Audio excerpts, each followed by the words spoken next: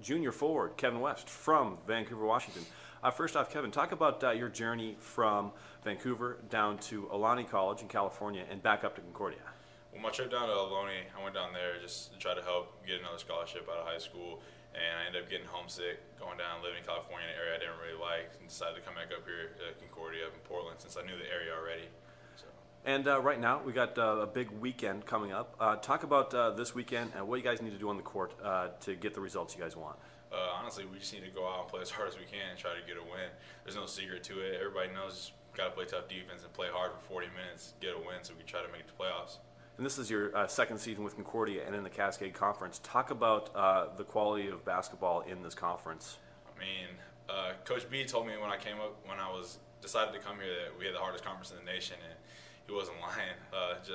We consistently have 4 teams in the top 25, and the last couple of years I've sent 4 teams to the national tournament. It's tough every night. Like there's no lay down games. Even the team in last, you got to come out and play as hard as you can every night.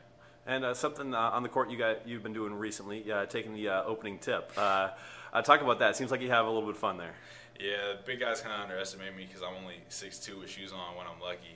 So I tell them a little bit, they got to take it easy on me, and then as soon as the ref throws out there, I got to go get it over them because they don't expect it. And how often do you get it? I don't want to jinx it, but ever since I started doing it this season, I haven't lost one yet, so try to keep that streak alive. All right, thanks, Kevin. Thanks for your time, and best luck this weekend. Thanks.